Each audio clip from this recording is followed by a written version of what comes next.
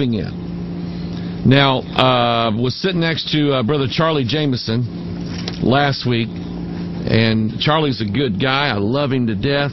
Good pastor friend of mine, and we try to feature his sermons every now and then on Bible Truth Radio. And is there something on my nose? Because, I mean, that just feels like something's on my nose. But anyway, Charlie made a statement that I think it made sense to me. You know, for years, Russia and China hated the United States of America, wanted to take it over. And you have to think about it. Look at the resources that this country has. We have oil, we have gas, we have coal, we have farmlands, we have everything. We have everything in this country. They knew that dropping nuclear bombs over America was probably the worst thing in the world to do, because although you may conquer the nation, you're not going to get anything out of it.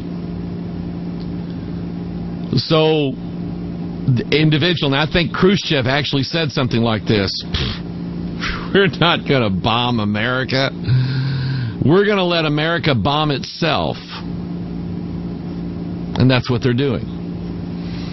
Now, this article just came in, and it comes from Alex Jones, and I don't trust Alex Jones. But anyway, let's maybe do a little research on it. And I'm just going to read this as a plausible scenario. FEMA signs deal with Russian Emergency Situations Ministry to exchange experts. As part of a deal signed last week in D.C. between the Russian Emergency Situations Ministry and FEMA, Russian officials will provide security at mass events in the United States, a scenario that won't sit well with Americans wary of foreign assets operating on U.S. soil. According to a press release by the Ministry of the Russian Federation for Civil Defense, U.S. and Russian officials met June 25th. Let's see, in addition to agreeing with FEMA to exchange experts during joint rescue operations and major disasters, the Russian Emergency Situations Ministry will also be providing security at mass events in the United States. This suggests that events designated as national special security events by the Department of Homeland Security, which include the Super Bowl, international summits such as the G8 and presidential inaugurations, will now rely partly on Russian authorities to provide security. And we were crazy back in the 90s when people were surmising that foreign troops in this country would be used to police this land. We were crazy. You wild-eyed conspiracy theorists, you're crazy. It's not going to happen. I think it is. I think it's going to happen. I think God, because of our sin, is going to destroy the American sovereignty over this land and give it to our enemies. That is exactly what I think is going to happen. According to the Word, O God, that's what I think is going to happen. And maybe we can, maybe some of our astute online viewers who are really good at investigating things can check into that to see just how true that story is. Again, I don't trust Alex Jones or anything that comes out of him. I just don't do it. Let's do a little rehashing here, shall we? Let's go back into the video, the Watchman video broadcast we made the last couple weeks, dealing with the PRISM program. And one of the things that jumped out at me in looking at the logo for PRISM was this rainbow effect and the symbolism of it. Why did they choose this particular anagram? Why did they, why this logo and so on? And I feel like I did then, and I still do feel like it was symbolic. It was significant. It was like setting something up. It's kind of like a company naming itself Proteus, and they're designing chips that are going to build godlike human beings. I think there's a connection there. So I was, looking at this idea of the connection between the rainbow. We know the rainbow, of course, is an image in the Bible of the Lord Jesus Christ and a token and a sign of His coming. And I want you to think in those terms. So when you see in the occult realm, secret societies et al., it wouldn't be a promise then of Christ, because they don't want Him. It would be a promise of the coming or the birthing in the travailing days, the birthing of the Antichrist, the revelation. Paul talked about it, 2 Thessalonians. Right now he's concealed. He's concealed. Jim Cedric asked me last night, he sent me a text late last night. He was reading Revelation 13 about the mark. And he said, "Hey, Hoggy, tell me who that is. Tell me what that mark is." And I said, "Jim, I've been studying that thing all my life, and I don't exactly quite know what it is or who that guy is. Not yet." And I believe 2 Thessalonians 2. I believe that he's not been revealed yet. I believe he's been concealed. And so anything that's concealed, there's always symbolism, there's always types, there's always logos and all of this stuff. And so you see, when you see this rainbow imagery, it is sort of a symbolic of the coming of the Antichrist. Let me give you an example. The rainbow girls of Freemasonry. If you look at the symbolism here, you have the colors of the rainbow, which would give you the idea that this is something that has to do with the advent of the beast, the Antichrist. The triangle, which is a representation of the triple helix. The two handshakes together. One is coming from the left, one is coming from the right. You can recognize it as a Masonic grip, and it basically spells out the union of two things joining together to create the rainbow. In other words, to bring forth the birth of the Antichrist. If you know anything about Freemasonry, back in the 1900s, early 1900s, they had a magazine called New Age.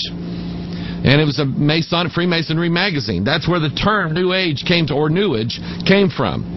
And so here you have in the New Age movement, you have the idea of the rainbow. The rainbow represents the seventh heaven, or the serpent has climbed up all the way through the seven chakras of your body, and now you receive illumination, or the beast has been conceived and now born.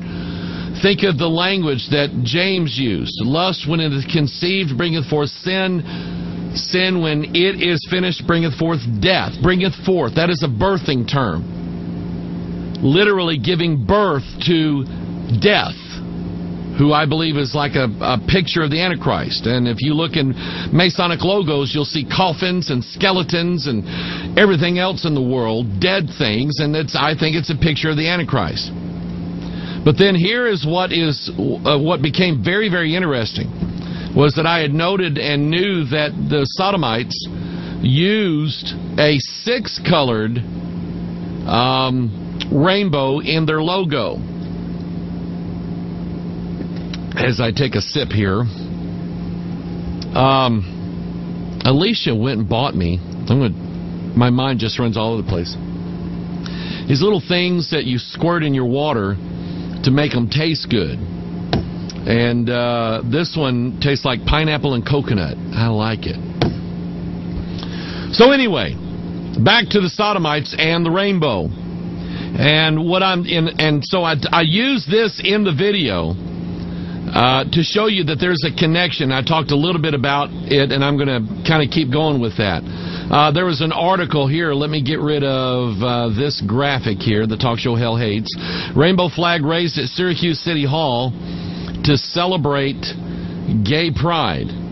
So it is definitely, and these flags were flying all over the nation when the Supreme Court came out with that decision that they have overturned a bill in Congress that they deemed unconstitutional, that the Defense of Marriage Act disqualifies or takes away the rights of two men to kiss each other on the mouth after they put a ring on their finger. And by the way, this is, and I know there's the spiritual aspect of this, and we talk about this a lot, but there's another aspect of this that also rings true in the Scripture. The Bible says the love of money is what?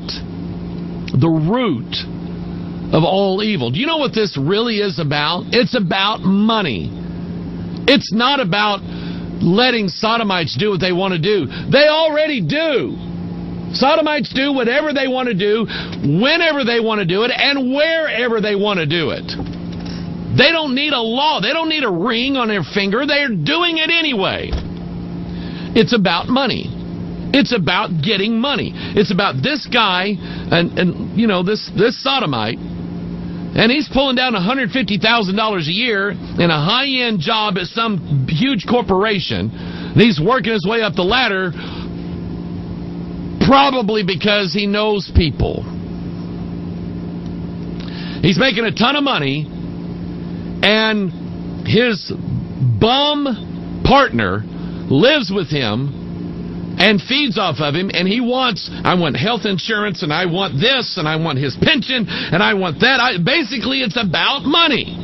Getting each other's money, and the government, and then they're going to get tax credits and tax breaks and all of this stuff, and it's all about money, which is the root of all evil, or the love of money is the root of all evil.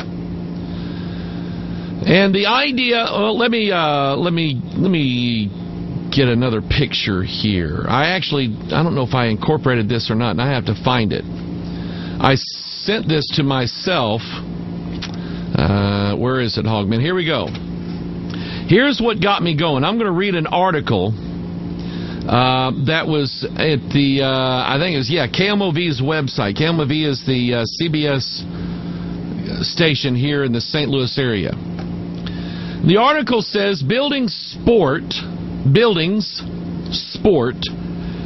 gay pride colors in anticipation of Pride Fest in St. Louis. Now, the Sodomite Carnival was held this weekend in St. Louis. Good old St. Lou. And so, let me read the article. St. Louis is joining the ranks of other big cities to support the LGBT large bacon and tomato. That's what it would mean to me. An LGBT is a large bacon and tomato sandwich. Boy, I love that. The lesbian, gay, bisexual, transgendered, messed up in the head people community with new light treatments that is costing one alderman several $1,000s. Now, I read this and I'm going, why isn't city alderman spending his own money on this? Well, he wasn't. He was spending my money on this. The St. Louis Civil Courts Building. Does that ring a bell with anybody? I'm going to show you what it is in a minute. The St. Louis Civil Courts Building is sporting gay pride colors for the first time in a move to show support for the gay community for the upcoming Pride Fest. And, just in mentioning the Pride Fest, I want you to think of a verse in the Bible that tells you what is the inevitable happening when pride shows up. Just pride goeth before